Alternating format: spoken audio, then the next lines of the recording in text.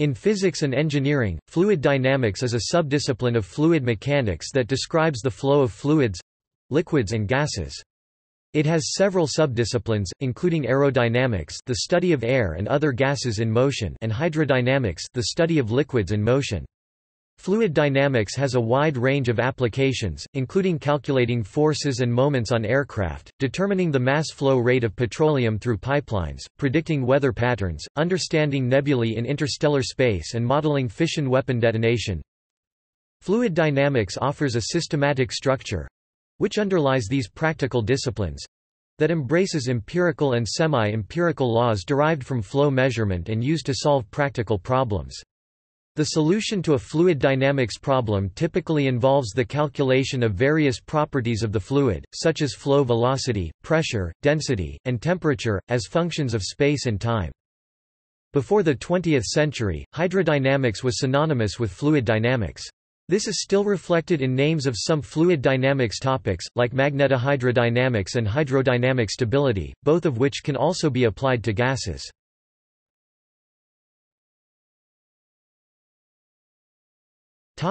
Equations of fluid dynamics.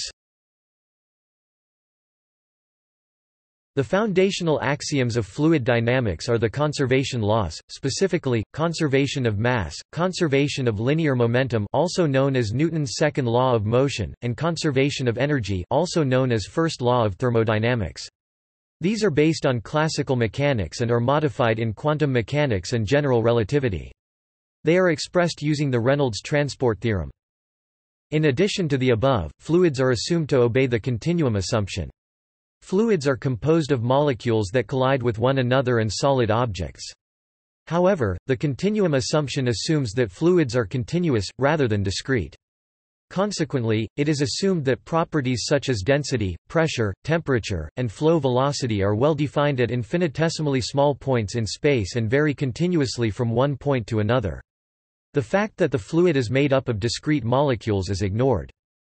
For fluids that are sufficiently dense to be a continuum, do not contain ionized species, and have flow velocities small in relation to the speed of light, the momentum equations for Newtonian fluids are the Navier-Stokes equations, which is a nonlinear set of differential equations that describes the flow of a fluid whose stress depends linearly on flow velocity gradients and pressure.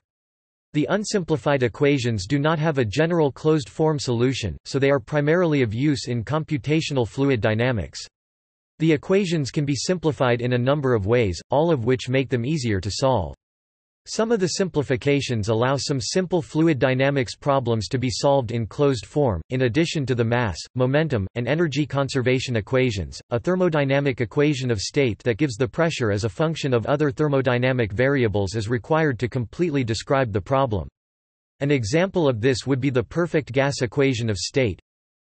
P equals rho r u t m display style P equals frac rho r underscore u t m, where P is pressure, rho is density, T the absolute temperature, while ρ is the gas constant and m is molar mass for a particular gas.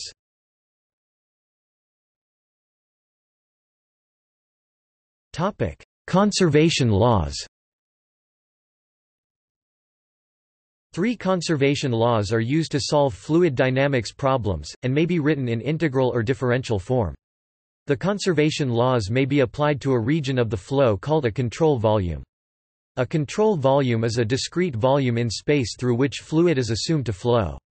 The integral formulations of the conservation laws are used to describe the change of mass, momentum, or energy within the control volume. Differential formulations of the conservation laws apply Stokes' theorem to yield an expression which may be interpreted as the integral form of the law applied to an infinitesimally small volume at a point within the flow. Mass continuity, conservation of mass, the rate of change of fluid mass inside a control volume must be equal to the net rate of fluid flow into the volume. Physically, this statement requires that mass is neither created nor destroyed in the control volume, and can be translated into the integral form of the continuity equation T v rho d v equals minus Display style partial over partial t iint underscore v rho dv equals s. Display style script style s rho u d s. Display style rho math bf u c dot d math bf s. Above rho. Display style rho is the fluid density, u is the flow velocity vector, and t is time.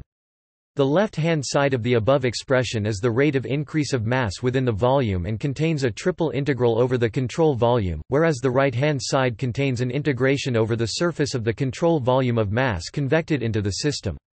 Mass flow into the system is accounted as positive, and since the normal vector to the surface is opposite the sense of flow into the system, the term is negated. The differential form of the continuity equation is, by the divergence theorem, ρ t plus ρ u equals 0. Display style partial ρ over partial t plus nabla c dot ρ math bf u equals 0. Conservation of momentum, Newton's second law of motion applied to a control volume, is a statement that any change in momentum of the fluid within that control volume will be due to the net flow of momentum into the volume and the action of external forces acting on the fluid within the volume. T v rho u d v equals minus display style frac partial t iint underscore script style v rho math bf u dv equals s display style underscore script style s rho u d s u minus display style rho math bf u c dot d math bf s math bf u s display style script style s p d s display style p d math bf s plus v rho f body d v plus f surf display style plus iint underscore script style v rho math bf f underscore text body dv plus math bf f underscore text surf. In the above integral formulation of this equation, the term on the left is the net change of momentum within the volume. The first term on the right is the net rate at which momentum is convected into the volume. The second term on the right is the force due to pressure on the volume's surfaces. The first two terms on the right are negated since momentum entering the system is accounted as positive, and the normal is opposite the direction of the velocity u math bf u and pressure forces. The third term on the right is the net acceleration of the mass within the volume due to any body forces, here represented by F body. Surface forces, such as viscous forces, are represented by F surf display style math bf f underscore text surf. The net force due to shear forces acting on the volume surface. The momentum balance can also be written for a moving control volume. The following is the differential form of the momentum conservation equation. Here, the volume is reduced to an infinitesimally small point, and both surface and body forces are accounted for in one total force, F. For example, F may be expanded into an expression for the frictional and gravitational forces acting at a point in a flow. d u d t equals F minus p rho display style d math bf u over dt equals math bf f nabla p over rho.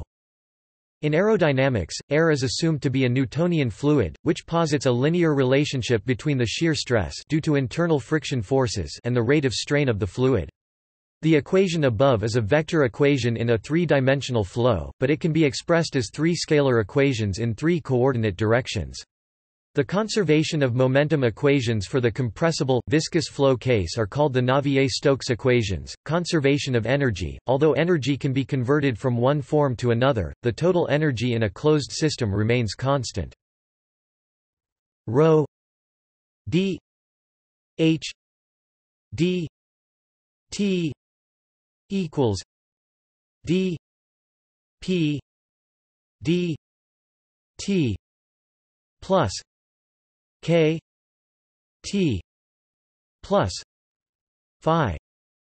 Display style rho dh over dt equals dp over dt plus nabla c dot left k nabla t right plus phi. Above, h is enthalpy, k is the thermal conductivity of the fluid, t is temperature, and phi display style phi is the viscous dissipation function. The viscous dissipation function governs the rate at which mechanical energy of the flow is converted to heat. The second law of thermodynamics requires that the dissipation term is always positive. Viscosity cannot create energy within the control volume. The expression on the left side is a material derivative. Topic: Compressible versus incompressible flow. All fluids are compressible to some extent, that is, changes in pressure or temperature cause changes in density. However, in many situations the changes in pressure and temperature are sufficiently small that the changes in density are negligible. In this case the flow can be modeled as an incompressible flow. Otherwise the more general compressible flow equations must be used. Mathematically, incompressibility is expressed by saying that the density ρ of a fluid parcel does not change as it moves in the flow field, i.e. d ρ d t equals 0. Display style frac mathrm d ρ mathrm d t equals 0, where d dt is the material derivative, which is the sum of local and convective derivatives. This additional constraint simplifies the governing equations, especially in the case when the fluid has a uniform density. For flow of gases, to determine whether to use compressible or incompressible fluid dynamics, the Mach number of the flow is evaluated. As a rough guide, compressible effects can be ignored at Mach numbers below approximately 0.3. For liquids, whether the incompressible assumption is valid depends on the fluid properties, specifically the critical pressure and temperature of the fluid, and the flow conditions, how close to the critical pressure the actual flow pressure becomes. Acoustic problems always require allowing compressibility, since sound waves are compression waves involving changes in pressure and density of the medium through which they propagate.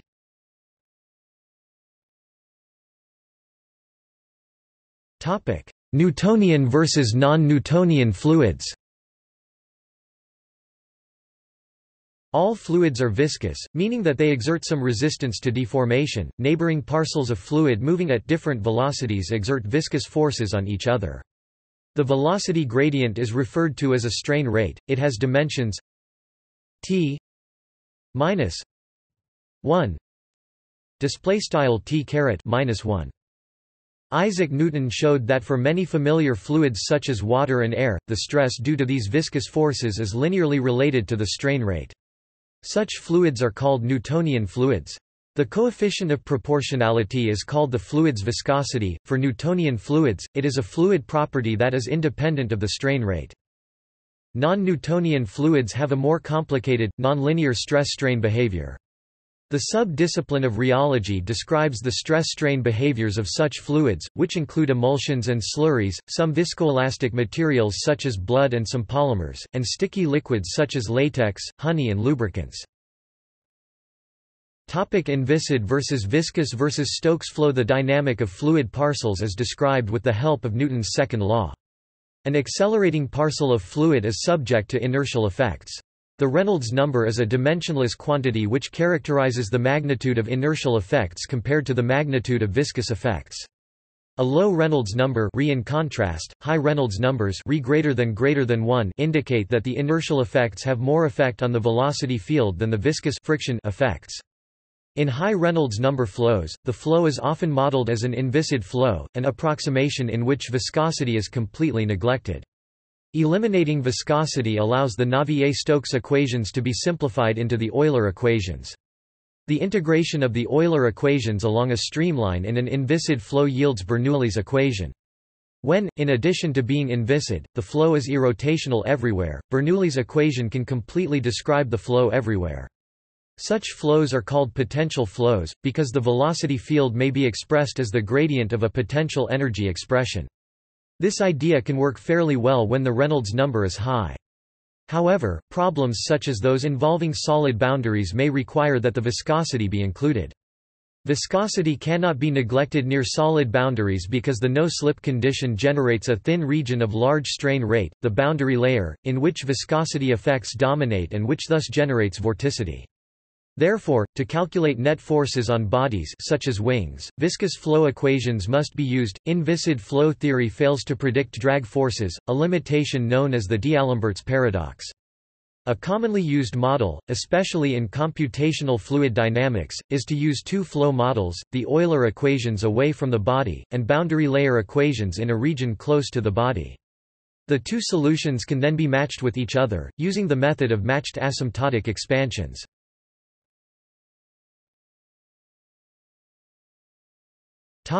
Steady versus unsteady flow.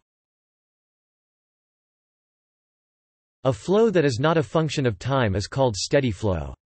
Steady-state flow refers to the condition where the fluid properties at a point in the system do not change over time. Time-dependent flow is known as unsteady, also called transient. Whether a particular flow is steady or unsteady, can depend on the chosen frame of reference. For instance, laminar flow over a sphere is steady in the frame of reference that is stationary with respect to the sphere. In a frame of reference that is stationary with respect to a background flow, the flow is unsteady. Turbulent flows are unsteady by definition. A turbulent flow can, however, be statistically stationary. According to Pope, the random field U x, t is statistically stationary if all statistics are invariant under a shift in time. This roughly means that all statistical properties are constant in time. Often, the mean field is the object of interest, and this is constant too in a statistically stationary flow. Steady flows are often more tractable than otherwise similar unsteady flows. The governing equations of a steady problem have one dimension fewer time than the governing equations of the same problem without taking advantage of the steadiness of the flow field.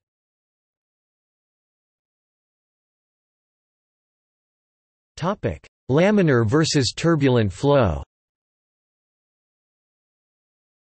Turbulence is flow characterized by recirculation, eddies, and apparent randomness. Flow in which turbulence is not exhibited is called laminar. The presence of eddies or recirculation alone does not necessarily indicate turbulent flow. These phenomena may be present in laminar flow as well.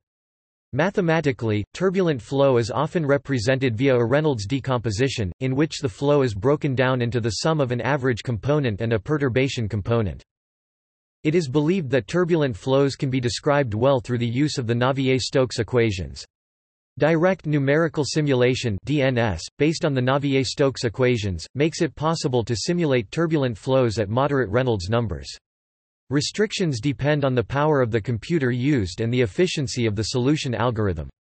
The results of DNS have been found to agree well with experimental data for some flows. Most flows of interest have Reynolds numbers much too high for DNS to be a viable option, given the state of computational power for the next few decades.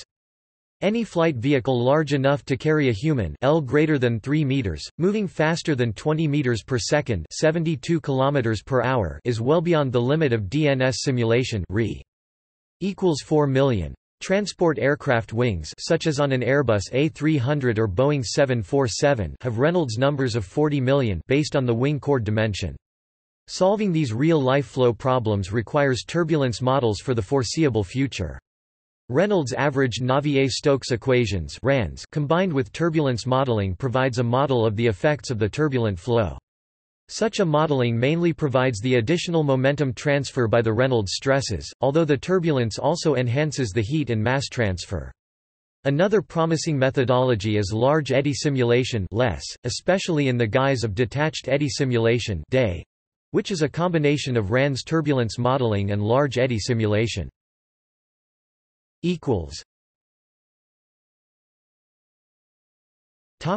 Subsonic versus transonic, supersonic and hypersonic flows.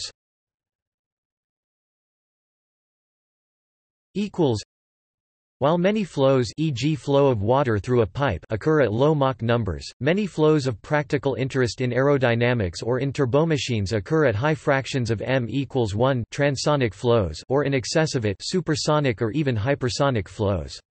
New phenomena occur at these regimes, such as instabilities in transonic flow, shock waves for supersonic flow, or non-equilibrium chemical behavior due to ionization in hypersonic flows. In practice, each of those flow regimes is treated separately.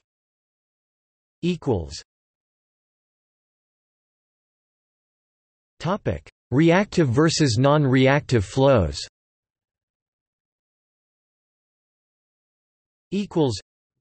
Reactive flows are flows that are chemically reactive, which finds its applications in many areas such as combustion (IC engine), propulsion devices, rockets, jet engines, etc., detonations, fire and safety hazards, astrophysics, etc. In addition to conservation of mass, momentum and energy, conservation of individual species, for example, mass fraction of methane in methane combustion, need to be derived, where the production-depletion rate of any species are obtained by simultaneously solving the equations of chemical kinetics.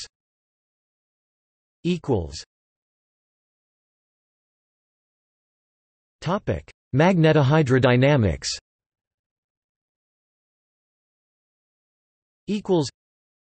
Magnetohydrodynamics is the multidisciplinary study of the flow of electrically conducting fluids in electromagnetic fields.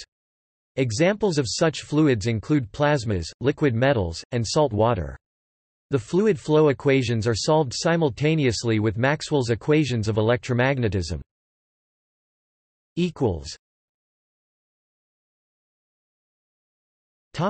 Relativistic fluid dynamics.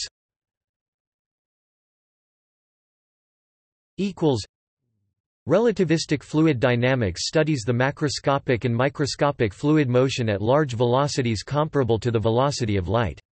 This branch of fluid dynamics accounts the relativistic effects both from the special theory of relativity and the general theory of relativity.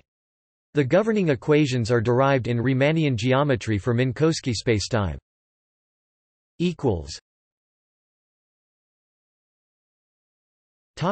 Other approximations.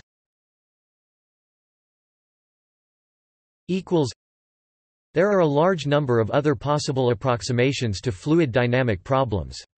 Some of the more commonly used are listed below. The Boussinesq approximation neglects variations in density except to calculate buoyancy forces.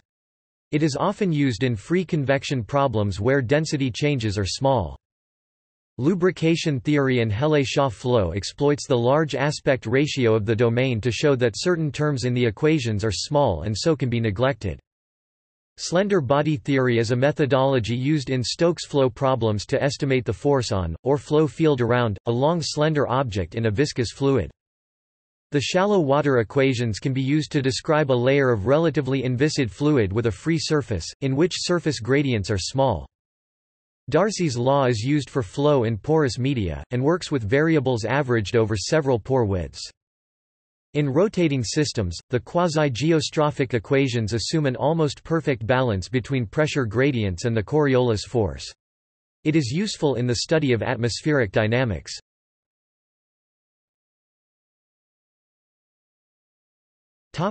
Terminology in fluid dynamics. The concept of pressure is central to the study of both fluid statics and fluid dynamics. A pressure can be identified for every point in a body of fluid, regardless of whether the fluid is in motion or not. Pressure can be measured using an aneroid, Bourdon tube, mercury column, or various other methods. Some of the terminology that is necessary in the study of fluid dynamics is not found in other similar areas of study. In particular, some of the terminology used in fluid dynamics is not used in fluid statics.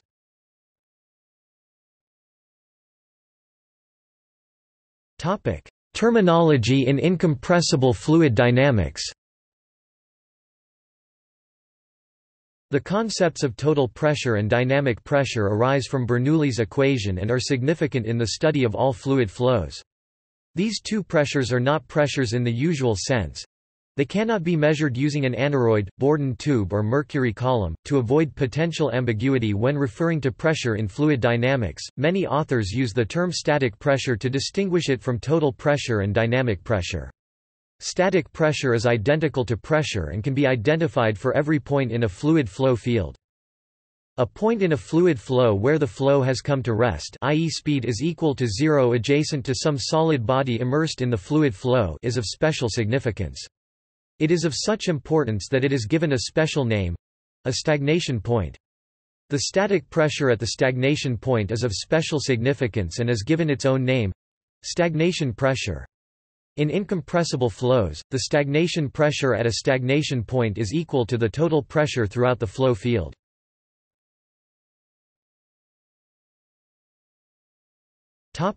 Terminology in compressible fluid dynamics. In a compressible fluid, it is convenient to define the total conditions, also called stagnation conditions, for all thermodynamic state properties, e.g. total temperature, total enthalpy, total speed of sound. These total flow conditions are a function of the fluid velocity and have different values in frames of reference with different motion. To avoid potential ambiguity when referring to the properties of the fluid associated with the state of the fluid rather than its motion, the prefix static is commonly used, e.g. static temperature, static enthalpy. Where there is no prefix, the fluid property is the static condition, i.e. density, and static density mean the same thing. The static conditions are independent of the frame of reference. Because the total flow conditions are defined by isentropically bringing the fluid to rest, there is no need to distinguish between total entropy and static entropy as they are always equal by definition. As such, entropy is most commonly referred to as simply entropy.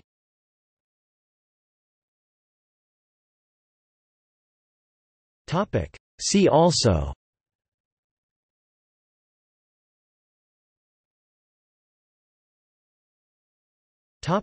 Fields of study.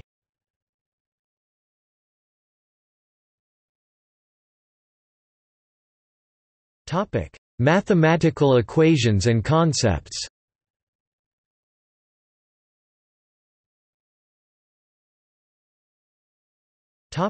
Types of fluid flow.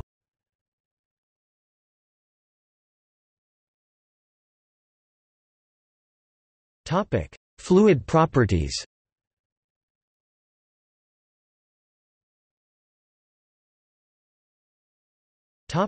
Fluid phenomena.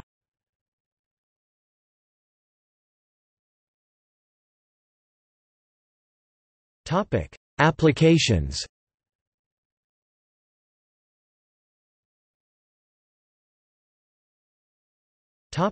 Fluid dynamics journals.